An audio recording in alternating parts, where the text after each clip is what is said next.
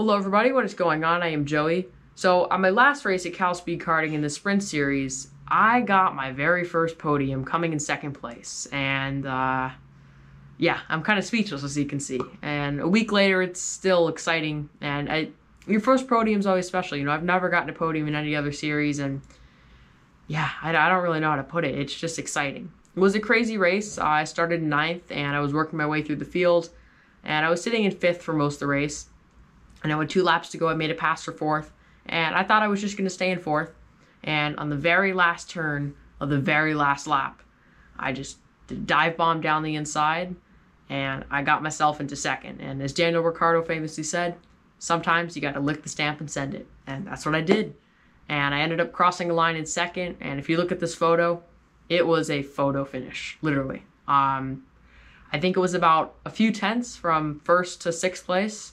So pretty crazy, and I didn't really expect the move to pay off, but it was just an unbelievable race. So let's get into it.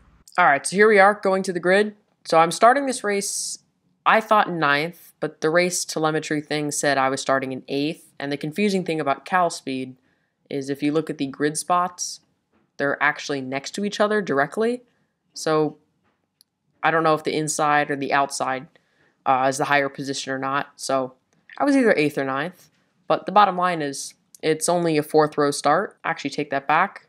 It looks like a 5th row start. Yeah, so then it must have been in 9th. Anyways, so getting ready on the grid here, and pace-wise, I was very strong.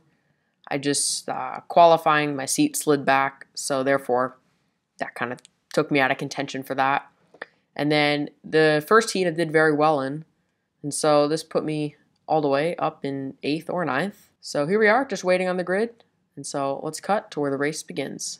Now, actually, one thing before I start the race, I noticed as it was so hot, I think it was 116 degrees on track at one point. Not only was my visor starting to fog up, I was just like sweating so bad that, you know, it was miserable. And so as I went, I don't know if we can see it here in the frame, but I went to open my visor to just, you know, kind of clear out my helmet, and I just got sweat all over my visor, so it wasn't fogged up, but it was dirty, and it's always annoying to be, yeah, I guess you could say visually impaired in that way. So it was a bit of a distraction, but nothing major. But it was a long time waiting on the grid. I think a bunch of people had technical issues. So here's the flagger getting ready. So I'm just getting myself ready, get my throttle position correct, and lights out and away we go. Now, normally the start procedure is a little more clear. The way he dropped the flag was confusing. This guy was clearly using the braking gas. So I actually got a bad start. It was in 11th, but again, down the inside there. The trick is just finding open room. And so all of a sudden, coming into turn 4 here, I'm finding myself, I believe, 9th. It was kind of chaotic. I wasn't really sure what position I was in, or trying to judge myself, was it a good start or not? I mean, off the line, technically no. But the thing is, the first couple corners, it's all about timing, and if you're not smart about where you're placing the cart, the race will never go your way. You have to wait out. Like here, I, in theory, had an overtake opportunity, but I waited it out because it wasn't that clear, and let's say that overtake opportunity failed. Well, behind me, I could lose all that time and get caught up in that crowd. And the thing about these main races is the starts are always aggressive because everyone, you know, it's the final race. You want to do your best. And so what happens is the groups start to split up, and that usually happens due to just being slowed down from traffic. And so that's why you have to be smart about timing, because you don't want to get slowed down. Again, here I have to lift because it's not a clear opportunity. And all of a sudden he's slowing me down, and you can see the front guys up there are starting to pull away, but it's nothing major. And that's the thing, it's only lap 2. So coming up to the Sportivo hairpin, I'm thinking about an overtake, but again, it's not worth it. And I think the thing I learned from the previous race was, let's just be smarter on timing and wait for a mistake. For example, this guy number 55, he made a mistake back in that turn. He lost 2 spots. Now we're catching up. So again, had I been aggressive, there he goes. He loses it again. He goes wide, and now we're past. And all of a sudden, look at this. Now I'm right on him. If I want to go for an overtake, my chances are high. So it's just about being patient and going for it at the right moment. You know, you obviously don't want to be too patient where you don't pass at all, but being too aggressive doesn't benefit you. Now, running up the hill here, I have pretty good momentum, and I'll do my trick of just brake later. Again, simple trick, but I'm by him. So, hey, gets me up another position. No contact there. So I'm trying to catch these guys in the front, and again, it's always kind of chaotic through there. But they're starting to pull away, but it's simply because I went for an overtake there. But the thing is, when you're in a tight group like that, there's going to be traffic, and so I'll have a chance to catch up. So I'm not worried at this point. So at this point, I'm running 5th in the race. Actually 6th, take that back. And I'm just looking for an overtake opportunity, but again, I don't want to get far behind because as you can see, the front guys are pulling away. So I think that's a key thing about this race was just timing. It really rewarded me. And I think that's probably, besides having raw pace or not, that's probably the most important thing about karting is just knowing when to overtake. Again, I lift there. Yes, I had the inside. Could I have made it work? In theory. But it was not guaranteed and not necessarily even close to being guaranteed. If I got it, that would have been great. But it's all about finding the opportunity. Again, I go down the inside, but then I lift again because it's just not a clear moment. Now there, I kind of bump him, but he gains an advantage, so no penalty for me. And I'm starting to lose time a little bit. But again, my thing is I need to look at overall. Yes, I can gain a position, but if that loses me time overall, it's not worth it, is it? So as we're exiting turn 4 here, coming into turn 5, all of a sudden the group is very close again, and I have a lot of momentum. So I'm thinking I'll go for it. And again, I lift. It wasn't worth it. And you see, once again, we stay in that tight pack. And the thing about sport karting is because the karts don't necessarily have the momentum of the 2 strokes where, coming out of a corner, it'll kind of make up for a mistake. When you go for an overtake, it has to be perfect and spot on. It's got to be a quick and done. And that's just simply because if you get a bad exit, everyone's going to pass you. So that's kind of the tough thing. And I didn't do too well in that last corner. So again, I'm kind of falling back, but then I'm kind of gaining. Now, one thing to note before I move on here was this barrier you might have noticed. It got split in 2. That's the first part of the barrier there. And then this is the second part of the barrier. I guess there was a huge collision where someone went through the barrier. But one thing to note was right there, I want to say it's like a piece of wood or something. So I had to be careful to go straight over and, not try. I don't think I'd puncture a tire, but don't want to damage the karts. So that was a bit surprising, but it also made a bit for a confusion on track limits because usually the track limit would be, you can only go to the barrier. But no one seemed to abuse the track limits or get confused. But it was just interesting. Now, coming onto the straightaway again, I get a much better exit. And so I'm just, don't lift. And I get by him pretty clear. So can take the corner. I used way too much curb there, which unsettled the kart. So that probably cost me a 10th or 2. So he's falling back, but he's not exactly far behind. I'm just kind of, I guess, in my own little bubble. The top 5 guys, no, I'm in 5th now. So the top 4 guys, they're just pulling away. And so I just need to find raw pace in me. And, I have clean track. That's the thing. I'm not going to get brake checked or anything. So if any sort of situation were to happen, I would actually be the one gaining the advantage. Now, coming up to the Sportiva hairpin, I've now caught the group. It's about a lap later. And again, no overtaking opportunity. He gets bumped there. And so I stick to the inside. And he suddenly squeezes me. And I don't think that was intentional. He just didn't see me. If we look back on it, it's a very risky overtaking opportunity. Because, one, you don't want to hit this curb. But there's barely less than a kart width. And so when he comes across, if you were to draw a line out, he would be aiming for that apex. So it's not a dirty move. He just didn't see me. And as you can look, I'm totally in this blind spot. But I managed to fight him off. And so we're wheel to wheel going down here.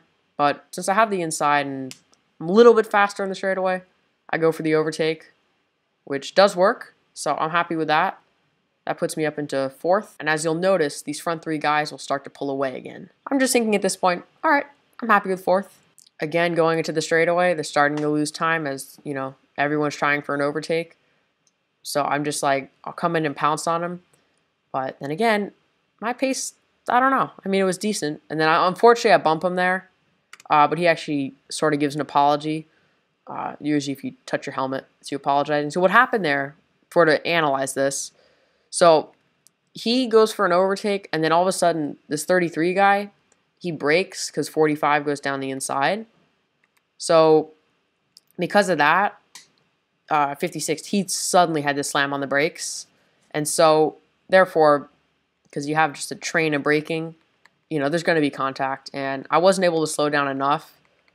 But the thing was, I didn't gain an advantage. And it was just a racing incident. I sort of bump him again there. So I just kind of lift for a second, try to get a good exit here. And then all of a sudden, this guy tries to force me wide. But it turns out it actually wasn't him. In the race, I thought it was because he was the only one I could see. If we watch number 37, this is the interesting thing This is the interesting thing he does. So, as I'm coming for the braking zone, he's right on me. And he actually bumps me. And then here, they're wheel-to-wheel going into turn 4. Not using an overtaking spot. That's the interesting part. And so because of that, I kind of get forced wide. And he was the only one I could see. It's just one of those situations where people just constantly being aggressive, and again, it doesn't pay off. The overtake failed. So I'm in 4th here, running pretty strong, but again, those front 3 guys, they just pull away. So I just need to keep my head down, keep pushing, and find some extra time. So coming up the straightaway here, the white flag, so that means the last lap, and I'm just thinking I could actually get a podium, but I need to push, because raw pace-wise, I don't think I have it. So I'm just trying to be precise, hit every braking point, turn in perfectly, get on the throttle as early as possible. And I'm catching, but again, I don't have the pace. So I just need to get, this is all about timing, that's the thing. You know, speed-wise, I don't really think I was top 3, but timing-wise, I was. So again, we're pretty much bumper to bumper here. And I'm thinking about an overtake, but again, not worth it. And they pull away anyway, so it wouldn't have worked. Again, I turn in here, I try to go down the inside, but he holds the outside line very strong. And going into this next turn, the inside line's the quickest, so it's the way it is. And here's where the, I wouldn't say chaos, but just interesting moment happens. So he swoops across on 45, and he tries to go down the inside, major dive bomb. Thing about these karts, though, is they have a very, very hard compounded tire. And so grip-wise, can't really do that. But he took a chance. It didn't pay off for him. And this guy, he went for the normal racing line. Now, 33, who was leading the race, he just thought, I'll let him go down the inside. That's not going to work. And as you see, it does, and he understeers wide. Now, the move I want to look at is we watch in full speed. When I make this overtake for second, it looks quite dirty. But it's when you slow it down, it's actually not. That's the interesting thing. And I didn't feel good about it originally. I thought I'd get a penalty. So watch as I'm going for this. So my plan here is I'm going to have my front wheel on pretty much the entire curb. And I'm giving plenty of room on the outside. Now the regular racing line, you'd hit your apex pretty much a little at the barrier, a little past. But again, if you're going for an overtake, want to go down the inside. Now I am using the full curb. There's no denying that of that. And now I want you to watch his steering wheel right here, because this is where it gets real interesting.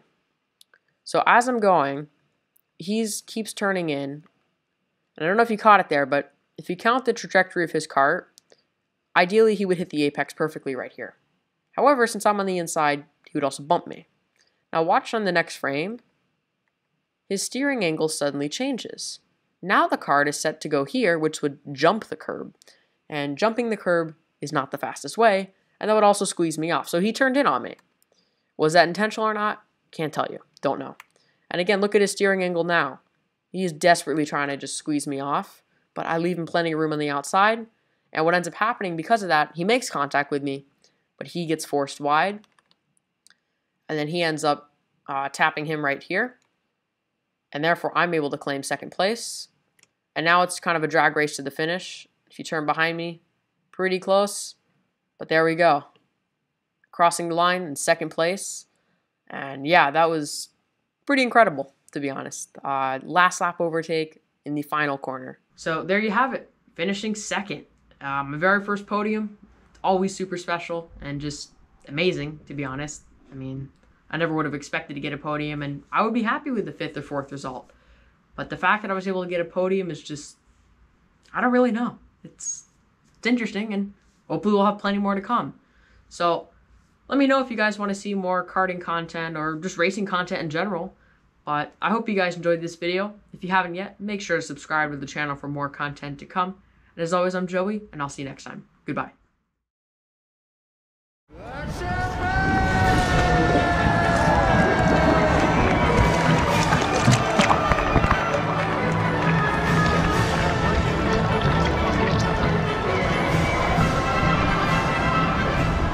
Yes!